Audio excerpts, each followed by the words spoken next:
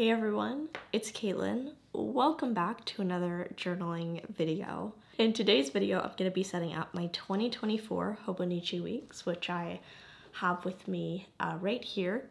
And I'm going to be going through and kind of setting up how I want to use the different pages, putting in some sticky notes, outlining what I want to do, so that come next week when I open up this planner and start to use it for the first time, I have my plan laid out, I have my tabs in place, and I'm essentially ready to go and start using my planner because I've been waiting a couple weeks to finally start to be able to use this guy, which I'm really excited about. So I thought I would take you with me today as I kind of go through the planner. I don't have anything in the planner, it's completely empty, and just kind of create the game plan for how it's gonna work for me next year.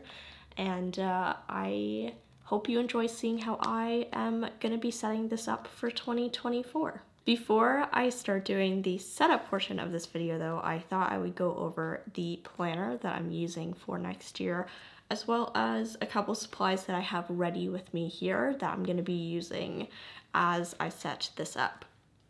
So first, with the planner that I have going on here, this is a 2024 hobonichi weeks. It is the standard hobonichi weeks, which means that the typical standard pages that you would get in this, the calendar pages, the weekly pages, and the, I think it's like 75 or so notes pages. And this specific planner that I have is the Tomitaro Makino design for this planner. And around this planner, just to protect it, I've put the clear cover by Hobonichi, and it just fits really well around the planner. And I have a pen loop here, which has my everyday pen. This is and I actually have the correct name because I've been calling it something else. So this is the Uniball 1F pen. The F is very key because the regular Uniball won't actually fit the refill that I personally use in this pen, which is the Sarasa Brown Gray 0.5 millimeter gel pen refill. So even though I'm using a Uniball 1 pen, do not be fooled.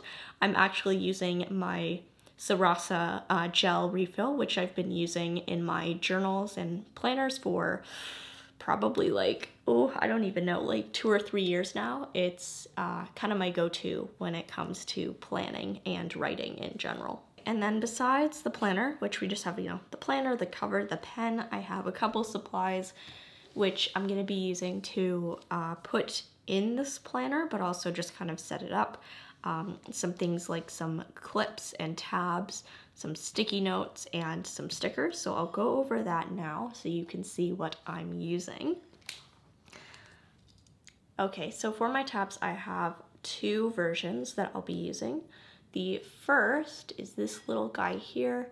This is a book dart, which I've used for a while. You can kind of see the patina on that. And the other 3 that I'll be using here are, here we go, these little metal tabs, there we go, which are by Midori. These are I've seen them called orange, I've seen them called gold, but they kind of start out as this like copper color, and then they patina to be a very similar brown to the book dart here, which is also copper. And I'll include links for all these supplies below, but you can actually get both of these tabs from Jet Pens, which is very convenient, or if you live in Toronto, a bunch of our local stationery stores sell them, so that's great too. Besides the tabs, I'm going to be using just some plain sticky notes. These are just to write down how I'm going to use the page and stick them in, so I won't be probably using these within the setup very much, but just more to kind of map out and brainstorm the setup. And then I'm also going to be using some stickers from my 2023 sticker set from Travelers Company. They now have the 2024 version of this set, and the stickers I'll be using are the same stickers that you can actually find in that set. So they're not actually the front stickers here, which are the kind of limited design that they create every year. and I'll show you how I'm using these as we get into the setup. But besides those few supplies, I think that's everything. I need a pencil to write things down, but that is pretty much all we need today. So let's just get started and start planning out how this is going to be used for 2024. So in the front here, I just have this card that came with the planner. I might switch this out for like a photo or something if I decide I want more decoration, but I'm mostly focusing on like the functional setup of this planner today. I don't really plan to use anything but pen in this. It's very much going to be a planning and organization tool. There's not going to be any decorating or anything like that. So there's not going to be any, I guess, fun deco moments going on here. It's going to be very, very utilitarian, which is what I want to focus on using my planner as this year. The first section that we have in the weeks here is the 2024 important dates. I'm not going to use this section, I don't think, just because I don't think I will need it besides referencing the yearly calendars. This next section I will be using, and I'll quickly mention, as I'm going through these pages, I just want to clarify that I didn't come up with these ideas on the spot as I'm talking to you today.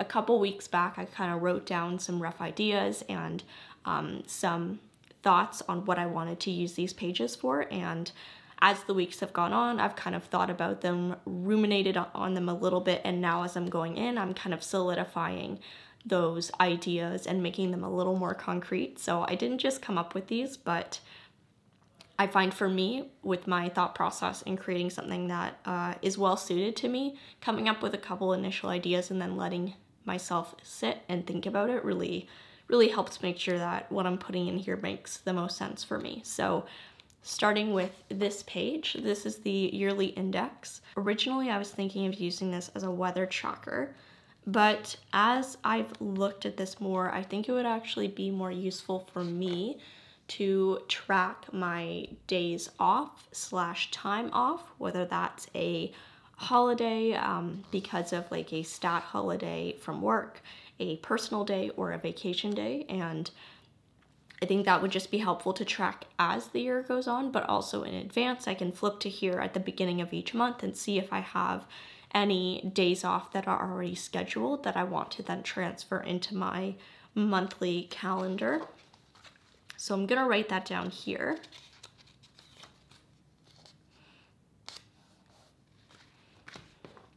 So I think I'll put this up here. And I'm just gonna write time off so that I can use this to track time off. I might do it for weather. I'm not like 100% sold, but I'm thinking this would be good for tracking time off, but we will see.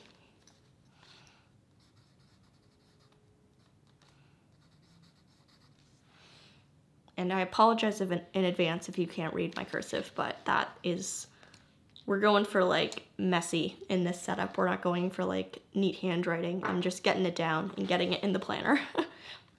So we have the yearly section, which will be for tracking time off. Immediately after that, we go into the monthly spreads for the entire year. For these, I have a pretty standard plan. I don't think I need to actually put a sticky because I think it's pretty well laid out, but how I'm planning to use this area is for monthly dates and appointments. So I'll be writing those here in the calendar section.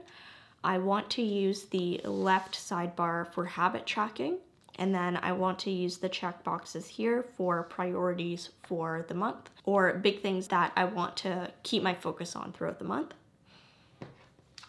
And this is where the stickers come in.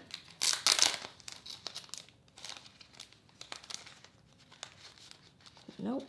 Aha, here they are. I discovered these stickers in the set for the kind of yearly stickers that come with Traveler's Company.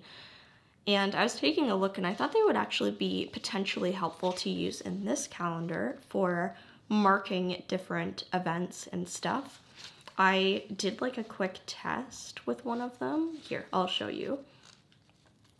And because these are cream, they match the hobonichi paper quite well. And they also perfectly fit in the little box here, which I thought was kind of cool. So I thought I might use these in the monthly section as well, just to kind of help. I'm gonna peel this off very carefully, just to kind of help mark those dates that I want to bring more attention to, or maybe I'll add these to like all of the dates so that each different thing has a sticker that corresponds to it, but I thought that would be kind of cool. So I'm thinking of using these stickers in this spread just to help with that and organizing my month a little better. But yeah, I'm gonna be having dates and appointments here on the monthly spread. Habits on the left, I'm gonna track things like how often I fill my or complete my move ring on my Apple Watch, when I'm exercising, when I'm taking my vitamins, just like things like that that I want to kind of keep track of and make sure that I'm doing on a consistent basis or a frequent basis during the month. And then priorities at the bottom here, probably. So the first monthly calendar that we have is December of 2023. So I'm gonna be filling this out come next week. And then this planner goes until, oh, I thought it was December, but it looks like it goes until March. Yeah, March of 2024, which is cool. So we have a year and a couple months at the front of calendars. And then this is the first weekly spread that we have, which consists of the majority of the planner. So for this weekly spread, I have a plan for this. I am going to put my sticky note down. And essentially how I want to use this is on the left.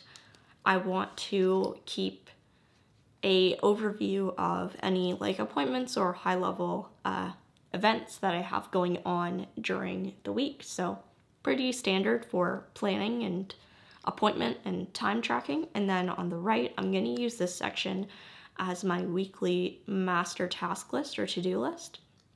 I've been doing this in my hobonichi memo book for now before I had the pages to use this planner, but pretty much what I do is I use this column on the left. Hobonichi gives you this invisible column, which you can see right here, which has, I think, 6 grids inside it. I use this to write each letter of the week. So Monday, Tuesday, Wednesday, Thursday, Friday. I don't write the weekend because my rationale is I try not to have stuff to do on the weekend, or just not a lot of stuff to do on the weekend. And then I have a dot here. And essentially what this does is it allows me to put the task under the day that I think I'm gonna do it. If I'm not gonna do it on a specific day, I will put it under the dot because that signifies non-date specific tasks. And this style of weekly planning or weekly to-do list is what is called an Alistair method list. So I'll include a link to a blog post about this below, but it's very helpful and I like using it for scheduling my tasks. But also as a designer, I find that sometimes I'll be working on the same task over multiple days.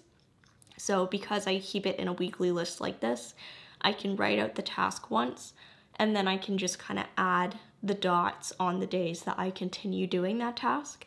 So I don't have to rewrite the task, which is great, but then I also can see how many days I've spent doing that thing. So it's really helpful for time tracking as well. So I'm gonna write down left is going to be dates and appointments, and then right is going to be master tasks. And that is how I'm going to be using that. Next we have the notes page. So we have an index here at the front. I might use this, I might not.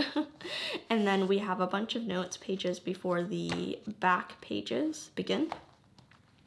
For these, I'm planning on using these pages for important collections and notes. And I have a couple in mind that I want to put down to start out the planner. So the first 2 pages here, I'm going to mark a sticky on this side because I will need both pages for this. I'm going to use these pages as a section for capturing projects or big tasks that I need to do, as well as just kind of reoccurring or other tasks that I need to do across the month. So think kind of like a future log, but just for tasks. And I'm gonna do a similar method to my weeklies where I have each month in each column. So I'll have 6 months here and 6 months here. And then I will have the task name across. So the benefit of this is I don't have to rewrite a task for every month. So something like getting my fringe trimmed, which I have to do once a month, I can write down once and then I can cross it off as I do it each and every month. I think this will be helpful not just for tracking when I last did something, so checking to see if I've had my fringe trimmed yet, or I need to schedule that, or I need to move that to my to-do list to then do. And also I think it will just be helpful for when I start the month, I have kind of a list of the more regular things I need to do. So when I create that task list, I have that to work off, as well as any other kind of one-off things that I've written down as the year has kind of gone by. So I'm gonna write this here as yearly task list. So that will be those 2 pages. And then the next couple pages will probably be these similar things. So I'm planning on here to use this as a section to write down my monthly task list. So for each month, I want to create a task list back here so I can write down my list of things I want to do. And I think I will do this like the Alistair method as well. And I'll have each week in a box, and then I might do one for non-date specific tasks for the month, and then one for like maybe like future tasks or something. Maybe I won't use that column. So this will be for monthly tasks.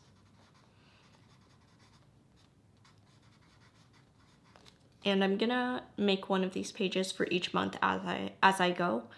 And then I'm also thinking of adding, beside the task list, a stationary spending tracker because I like to track that, because it's one of my hobbies and I find that it can be easy to spend money. So I prefer to just track so I can be aware of how much money I'm spending on, you know, fun stuff like journaling. And I'll probably add other collections as they come, but those are kind of the key ones that seem important to me to add right now. Besides that, I probably won't use any of these back pages, so I'll probably leave those for now. And I'm just gonna go in now as well and add my tabs. So the first one I'm gonna add here. This will be for my yearly index. Actually, I'll add this on the other side, like this.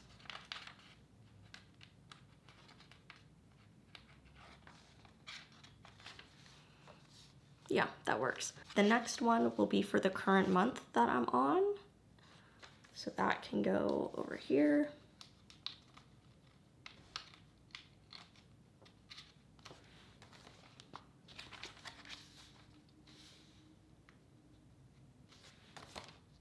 Like that. The current week, I will have my book dirt marking.